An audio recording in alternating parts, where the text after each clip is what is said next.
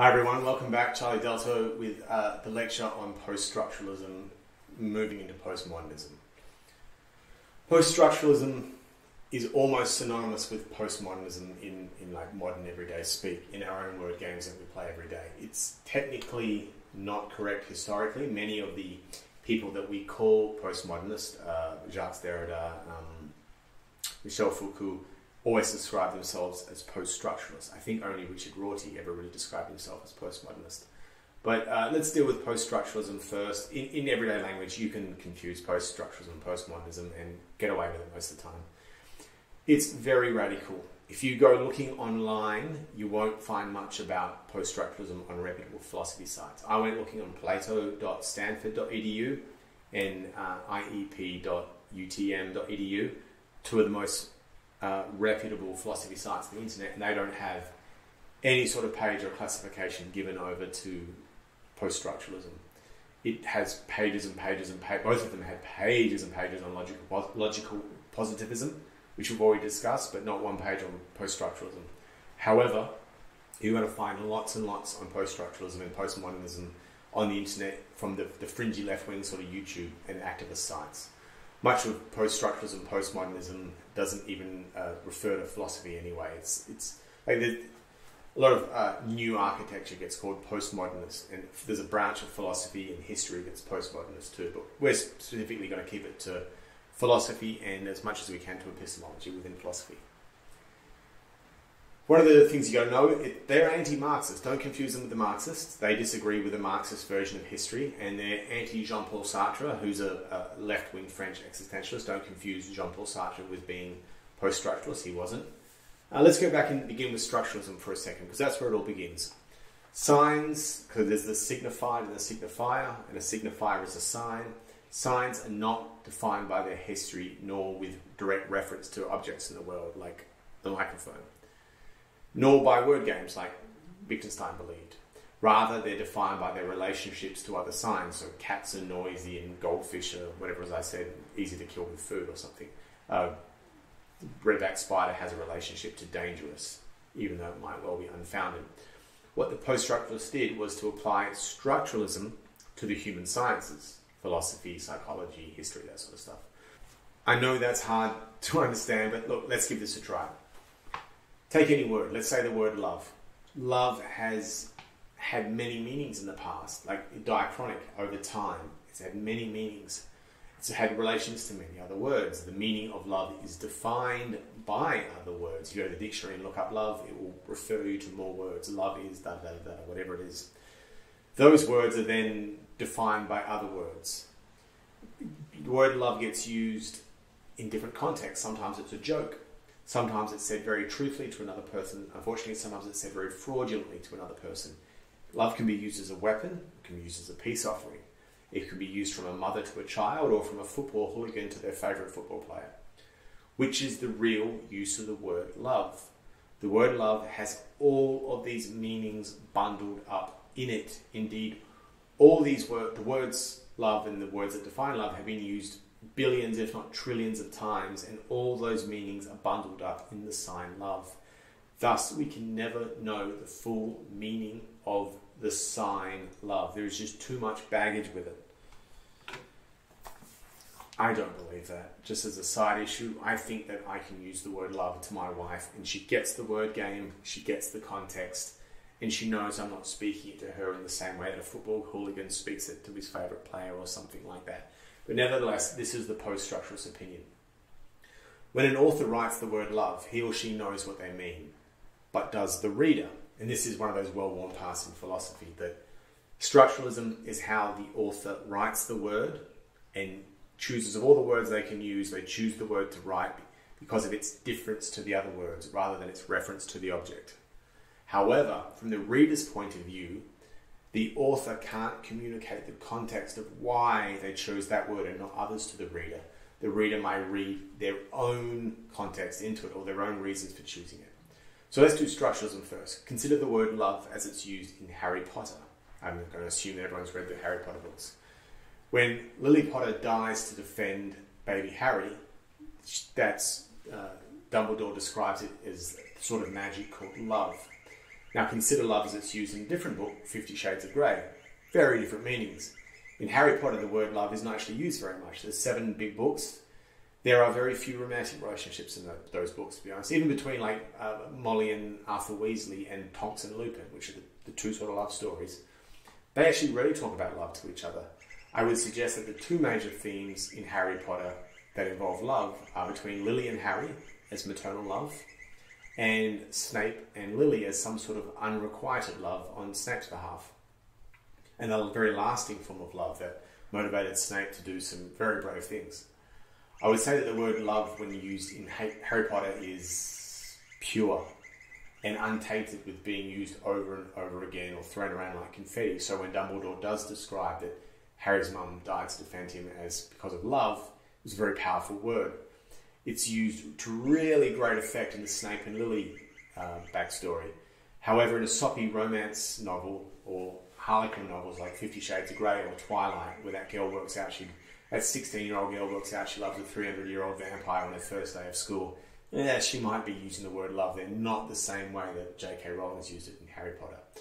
So it's pretty overused in romance novel and very, very close to other words like lust or want or need or take. And it becomes messy and perhaps hard to know whether the heroine really loves Edward Cullen or she's just got Stockholm Syndrome or something like that.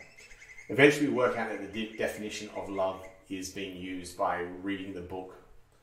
And I think it forms a sort of Wittgensteinian word game. And we, the reader, come up with our own version of love from the book. And if the author's good, then they've been able to convey the way that they meant to use it to you. From the author's point of view, the signified is the love that exists in the story, and the sign is the word love. Clearly the word means different things in the context of Harry Potter and 50 Shades of Grey, right? They're completely different books, but it's the same word, same origin, different meaning. So the author gets to choose the sign's use, and the context, etc. Right? So that's structuralism. Now let's consider it from the reader's point of view. Let's take another example. Let's say a mother writes a little note, I love heart you, on a note, and puts it into her 4 or 5 year old's lunchbox for his or her first day of school. Right? So the kid's got to get to school. First day of school, probably be a bit homesick, a bit lonely, opens the lunchbox. Lovely note from mum, I love you. The kid feels better. Well played, mum. Good move. However, let's say the note becomes lost and it somehow blows and finds its way into the school bag of a 16-year-old girl. She's single. She finds the note and thinks, oh my God, I love you. Some secret admirer has put this in my school bag. How exciting. What a romance. The context of the note was the context that the note was written by the mother.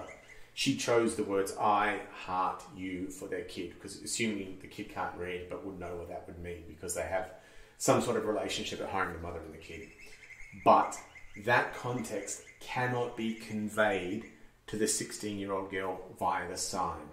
It gets interpreted as a romantic gesture by the 16-year-old girl when it was meant as maternal love to a scared kid. To the reader, the context in which the signs were made does not transfer across. The sign is read in whatever context, the note is read, not written. So that's post-structuralism. Another post-structural position, which I touched on before, is that all words are defined by other words. So if you take the word love, you go to the dictionary and you find the definition of love, it's defined by more words. So then you go and look up each of those words in the dictionary to find out what they mean. Still more words and more words and more words, and no one can ever fully understand what the world means. So all words lack any real meaning because they're all defined by other words that have to be defined by more words. Again, I don't buy this. I think I can define clap quite simply. Ready? You don't need the dictionary. I didn't need any words for that. I can define blue t-shirt with a black pineapple on it here quite easily. I'm not sure I necessarily, either I don't understand that point, but I'm not entirely sure that point's correct. I should point out here that this point was made by a guy called Jacques Derrida, who you might well have heard of. He was a very famous post-structuralist philosopher, and a lot of other philosophers think that he was taking the piss, and they don't count him a philosopher at all. They think that he's more of a historian and was doing some enormous prank upon the world with his writings. Anyway, I don't buy that point. But to the post-structuralist point, meaning is uncontrollable. Either the word carries every meaning that it's ever been used of ever with it, and the meanings wash over you like a tidal wave, or the author can never give you the context within which they wrote it to you definitely. And in the example of the note written to the boy that goes to the teenage girl, yeah, I can understand how she would get that wrong. But in the example of Harry Potter, I think J.K. Rowling's used the term love very well. I mean, I think it came across really clearly. I feel certain I know what she means by it. But anyway, post-structuralists say meaning is uncontrollable. There's just too much. And so the reader of all words is simply repressing massive amounts of meaning to arrive at a place where he or she can understand the sheer huge volume of meaning that is bursting out of every word ever spoken. And this means two things. Every word we speak is a lie, or more accurately, by the time the words we speak get interpreted, they are lies because they can't possibly take with them the entire meaning that was meant to be conveyed. The second thing it means is that each of us get to discriminate which meanings we oppress. So some people see, say, the Confederate flag and all the thousands of meanings that pour forward out there. They repress them all and think terrible flag, slavery. Some think home. I grew up with that flag on the back of pickup trucks or whatever it was, or flying out the front of the colonel's yard or something like that. Some people might think brave men of the South that marched on and did their duty because they had to when they weren't political men and they died, and that's very sad. And then some people think of the political issues around federation, that the federal government should butt out of the southern states and trying to control the southern states too much, or whatever the issues around federation were. And depending on who you are and what your framework of beliefs are, you'll repress certain meanings that flow forward from the Confederate flag to choose the meaning that best serves you. You get to choose which meaning you think is best. Some people see Africa and see invaded continent or colonized continent rather than see the birthplace of humanity. Some people then see England, the island of England, and they don't think invaded island, which it was. I mean, England was invaded by the Angles, the Saxons, the Romans, the Danes, the Normans, Vikings. So they don't see England as an invaded island, but the same people might see Africa as an invaded continent. They see Africa as the birthplace, or they don't see Africa as the birthplace of humanity because that's just the way their minds work. But surely Africa has both meanings associated with it. People don't see England as the thing that ended slavery. They sent the Royal Navy down the western coastline of Africa and blew up all the slave forts and put an end to it. But some people choose to repress that meaning of England, and I suspect it's purely political for why they do it. How do we make sense of all these discriminations of meanings? To post-structuralists, everything is difference. You can't have man without woman. You can't have light without dark. You can't have tall without short. In a move that involves making value judgments, something very hard to do, we don't really know what a metaethical definition of good is, and something that I've avoided to this point, post-structuralists believe that one term is always privileged over another. So man is always privileged over woman in the post-structuralist way of thinking. Light over dark, tall over short, sane over insane. This is unfair and unjust in my opinion, but it's just my opinion. Why is it to be born a woman, you must be placed behind the 8 ball? I mean, like, there's certain readings of history that people roll out to suggest that women were oppressed, but there are certain readings of history that if you believe them, the women were brought inside the castle walls and the men were sent out to fight the Hun and just annihilated. And then the king made a peace agreement and the women mostly survived and the men mostly dead. This idea of, okay, I can get the bit that there's a flood of meaning coming out of words. I think we use language games to work out what we're talking about. Post-structuralists say, no, there's just all this meaning. And you repress a whole bunch of meanings and cherry pick the meaning that you most like, and that there's an unfairness in that. But also that words are defined by difference, that man and woman, and one is the oppressed term, the woman obviously, and one is the more highly valued man, for example. That isn't immediately clear to me that is rational and epistemically correct. But I think a lot of people find some politics in it, and so they accept it because it's politically expedient. One of the other claims that post-structuralists have is when we speak of something, we could, in theory, use infinite words. When I speak, say, of my Fender Stratocaster that's sitting over there, I could say it's high quality, it has a rosewood neck, it's about 20 years old, it's expensive, it's classic, it's got extra light strings on it. But if I were to say something like, my Fender Stratocaster is expensive, and just leave it there, then perhaps I do it a disservice. If my Fender Stratocaster, which is a guitar, by the way, people, if you don't know, if my guitar could speak for itself, it might say, hey, why are you calling me expensive? Why can't you call me classic? I prefer to be called classic. In a more realistic example, if I had two friends, say one was white and one was Asian, and they were both doctors, and I introduced them to someone and I said, hey, this is Gary, he's a doctor, and this is Brian, he's Asian. Brian might say, hey, why did you call me Asian? You didn't call him white. I'm a doctor too. And this necessarily implies that it's better to be called a doctor than to be called whatever your race is.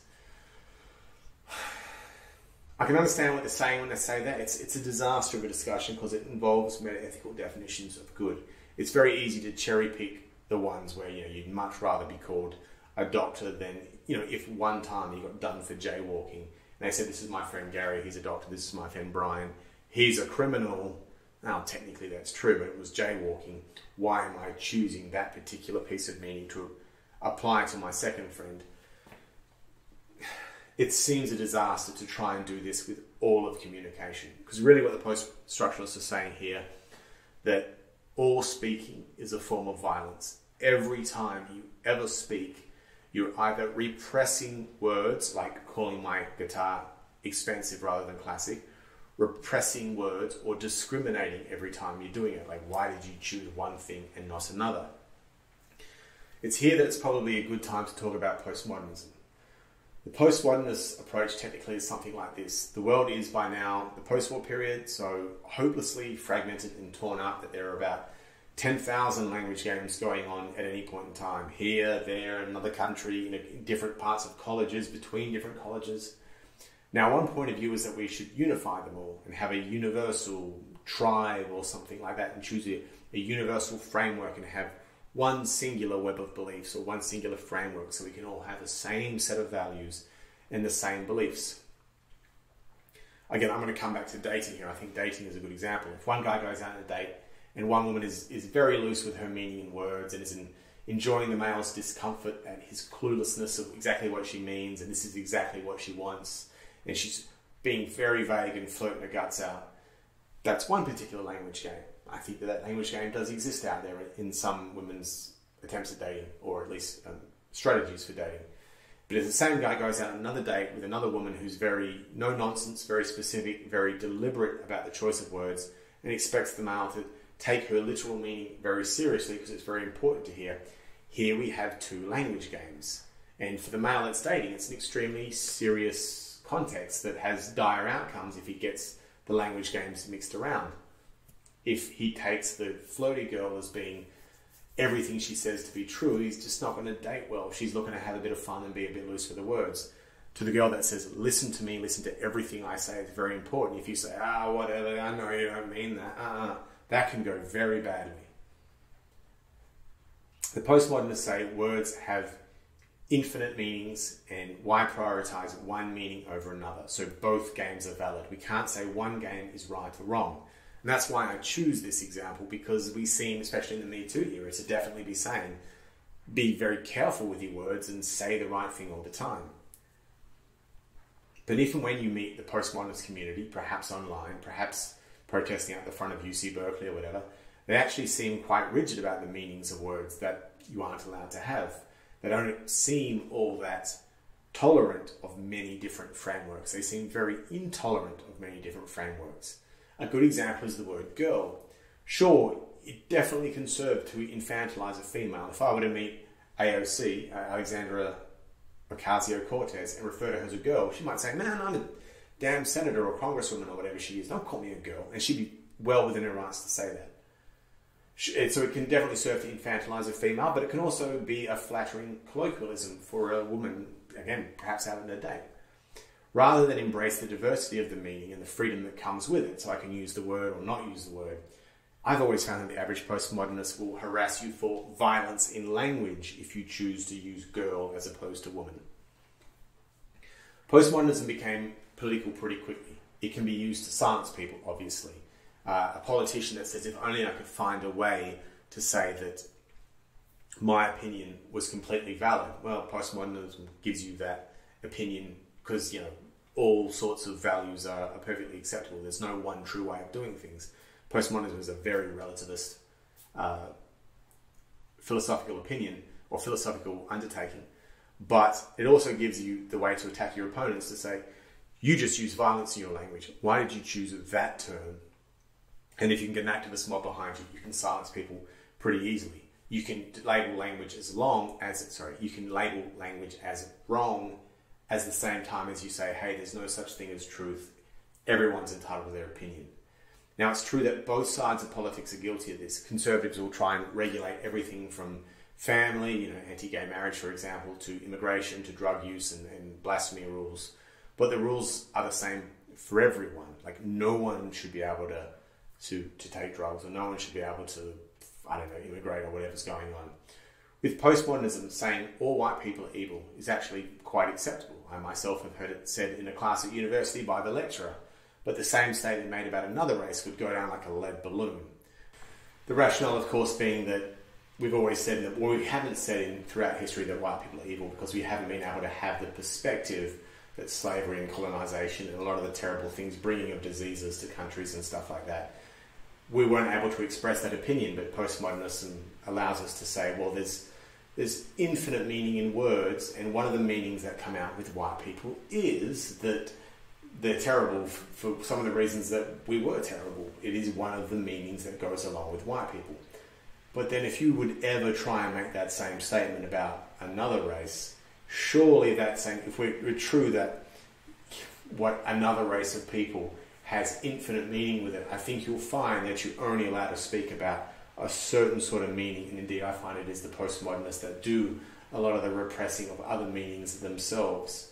My point is, man, you can't separate postmodernism with politics. And just as in the last lecture I said that critical theory took off because it spread through the universities, and because it's quite self-serving to some people. I mean, as far as I can tell, there's no way that postmodernism should hang around as an epistemic theory at all, but you can see how politically useful it is. It allows every sort of opinion, because they're all valid, because there's infinite meaning, which allows your opinion, but then it can say to someone else, you're being discriminatory and you're repressing with your words. So it's very politically expedient for those that want to use it. So one of the great post-structuralists, who we call postmodernists, is Michel Foucault. And I said back in the Descartes lecture a long time ago that there was a paragraph about, but what if I'm insane? What if I have an earthenware head? And Michel Foucault went to the point in saying that human beings were invented in the 17th century, specifically in that book that I read you, Meditations. And his point was that, let me get this straight, Descartes made the point that I could be wrong because I could be crazy.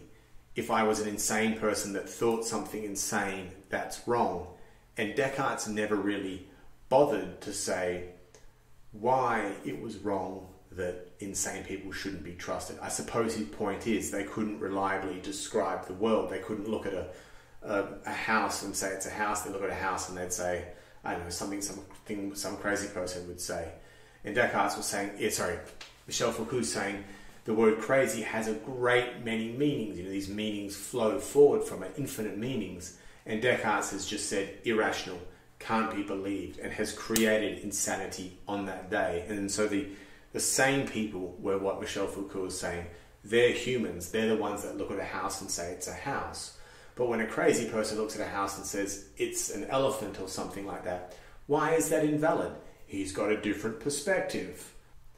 Funny bit is, even this was considered racist by the philosopher Cornel West, because in doing so, Michel Foucault assumed that European people defined what it was to be a human. What if there was an event somewhere else that was just as valid outside of Europe that defined human? Indeed, Michel's Foucault that humans were invented in the 17th century is Eurocentric and racist itself. So one thing that's very closely, very, very intimately linked with postmodernism is the idea of colonialism. You'll always hear those things move together because postmodernism has the idea that you can't have men without women. That is, everything's different. So there's a man, there has to be a woman. If the woman is domesticated, the man has to be undomesticated because there's relations between those terms and the terms define by their difference. And so colonialism allowed Europe, because Europe had always been like that. The French hated the Germans, or the French hated the English, or whatever it was, Spanish and Italians. But when Africa was discovered, or America was discovered, or Asia was discovered, it allowed for Europe to come together and say, well, we are one and they are the other. And so there's this idea of the other. So Europe actually got its, well, the theory of the postmodernists is Europe didn't get an identity until it found the other, the thing to be different. And once, let's say, Africa was discovered, now you could have difference between Europe and Africa. And so we weren't always just talking about like France versus Germany or something, like a different form of difference. Consider human rights. Human rights can be problematic. If human rights are like the ultimate good, or justice or righteousness or whatever human rights are, this really good thing that we all have to have, and they were invented in Europe, then doesn't that make Europeans the creators of the good thing? That is to say, human rights. So therefore, human rights can be racist too, because they were invented in Europe. You know, Jean-Jacques Rousseau and that sort of legacy back to John Locke and where human rights came from. Thomas Paine, was that him? Anyway, so even human rights can there are different perspectives on human rights. One of those came out of Europe, one of them came out of Asia, maybe one of them came out of Africa, one of them came out of America, or perhaps you put race aside altogether and say it came out of Islam or something like that. The world chose the European version of human rights, therefore it represses everyone else's version of whatever their human rights are. Consider people with handicaps. Why do we say that there's a normal state and then there's the handicapped state? That is to say, healthy people or non-handicapped people are the thing that's highly valued, and the other is the handicapped person. You know, like I said, that in men and women are oppressed and men are like more highly valued. When we discuss people with handicaps, we're saying that they are the other to the healthy person. Consider the beauty of bodies. Why are we saying that thin people are attractive and overweight people aren't attractive? Or in men, short men aren't attractive and tall men are attractive, or something like that. Again, we're discriminating against short people, we're discriminating against overweight people, and we are repressing them. And they're both as valid, and neither can exist. You can't be thin without someone being overweight. It's a relative term, and we preference thinness in terms of beauty over overweightedness. Phew! So all of these hierarchies, these spectrums, these others, men versus women, thin versus fat, handicapped versus non-handicapped, they're all actually constructions of power to the postmodernists. They don't really exist. They're just there so to create the other. We did not ever need, to the postmodernists, to label overweight people overweight. We could have just said they're people, right? We only ever said they're overweight to create thinness, and then we value thinness more, and thin people find it easier to get jobs, and thus it's all about power. All these norms, this thin versus fat, it's just tools of repression. To call someone smart as opposed to dumb is repressing dumb people. To call people beautiful as opposed to whatever ugly is to repress the ugly person. And the difference has to be there to make beautiful. So you can't have beautiful without ugly. Young is to repress someone that's old. To say human rights is good or great represses all those who didn't invent human rights. To say that there are women and trans women is to create trans women as the other. So women must become cis women, not just women. So there can't just be women and trans women. That's to prejudice the trans person or repress the trans person. So there should be cis women and trans women, and they're both equally valued, and we're not allowed to do any sort of hierarchy. And if there was any hierarchy going on, it would just be constructions of power. Whew. So what's the solution? To celebrate this difference, or as it is more commonly known, diversity, seems to be the solution. The American President Lyndon Johnson once introduced Martin Luther King Jr. and said, he is a credit to his race, the human race. Now you can see what he's doing there. He's being like a liberal, and he's saying that like when there's no such thing as black and white, there are only humans, right? You can see where he's going with it. But from the postmodernist point of view, he's denying Martin Luther King Jr. his difference. If he was to declare Martin Luther King is black and is different, and that difference is good, and I'm Lyndon Johnson and I'm definitely white, and he's Martin Luther King and he's definitely black, and there's value in both things, to the postmodernist, that's a better statement than to say, let's leave colour out of it, we're all just humans. So if you prefer thin people to overweight people, you are creating a hierarchy and you are discriminating and you're affording thin people power. You must find, I assume, overweight people as attractive as you find thin people, unless you're being a horrible bigot. So you must treat people the same, celebrate the diversity. Overweight people have to be as attractive as thin people. I'm thinking a huge percentage of the population might find this difficult to reconcile with their own biology. Postmodernism is really difficult to make work if you haven't worked that out already. You can almost, you have to value everything good, and that effectively destroys value. When you value everything good, then there is no difference anymore. But difference is what makes this all work. And that when I got this camera ready, I got the lights ready and I got the camera in the right place and I tried to stand in all the right place. And that's because I had a difference between light and shadows, and I didn't want shadows. And I tried to make this online course. I wanted sound not to be too loud nor to be too quiet. I needed that difference and I had to discriminate. Postmodernism is almost impossible to work, but it is politically expedient to those who wish to use it. So again, we've got through postmodernism and we've barely touched on like any sort of effective way of building epistemology. Postmodernism seems just a disaster, and it is alive artificially because it's expedient to some people. There is another postmodernist philosopher that I want to touch on right now, but I want to keep him totally separate from everything that's just happened. I believe this guy did actually refer to himself as postmodernist, and he's an American called Richard Rorty. And loosely, Richard Rorty, if Wittgenstein didn't kill philosophy, then Richard Rorty did. In fact, famously, he said philosophy is dead. He said that foundationalism is completely wrong. There are absolutely no foundational truths whatsoever. There is nothing that can confirm something is true.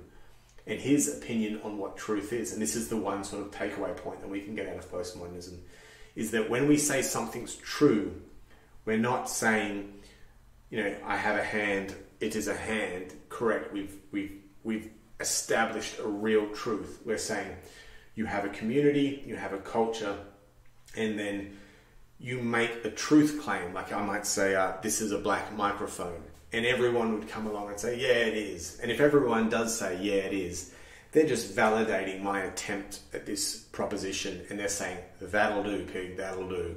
We'll accept that. The reality is, if I want to get into it, I could say, this is a black meshy thing with two knobs, and there's two knobs and an emblem and a cord and a screw goes in here and it attaches to a handle, and that would be just as valid.